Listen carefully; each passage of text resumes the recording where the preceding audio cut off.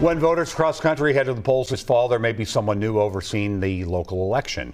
That's because since 2020, more than 1/3 of election officials are new to the job. A similar trend is happening right here in Minnesota. Caroline Cummings explores why in this CBS News collaboration. This is a poll pad, so this is how we check in our voters on election day. There's 8 weeks until election day, but the business of elections hasn't really stopped for Michael Stahlberger this year. As an elections administrator, you come into this profession because you really believe in what you're doing. And that isn't the only hat he wears for Blue Earth County, because like most places in Minnesota, local elections officials do a lot of other work for their counties too.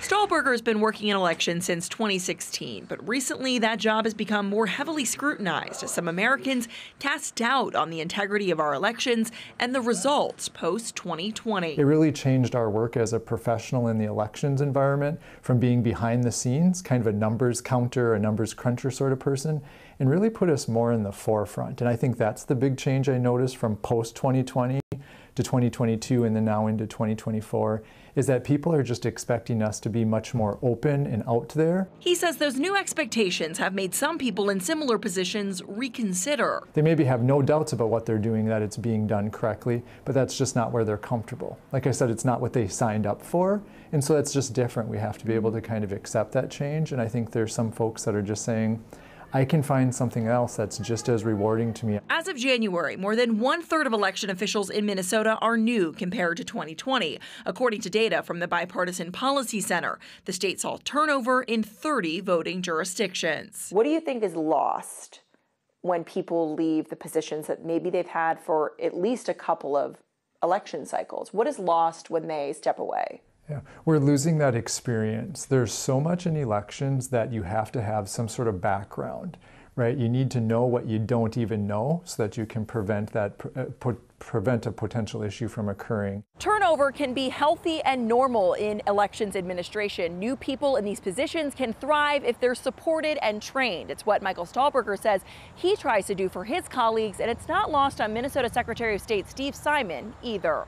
I think we're trying to be good partners and teammates on a number of levels. One is providing new folks in counties who are in charge of elections more and earlier hands-on sort of training and advice. So we have sort of an orientation process for new folks coming in because of the turnover that we've experienced in the last several years. In the last 2 years, the state legislature has boosted protections for election workers in wake of new threats. It is illegal to intimidate an election worker and interfere with the process. Even though in Minnesota, the actual incidents of threats, harassment, and intimidation are much lower than in most other states, we don't want to be some of those other states.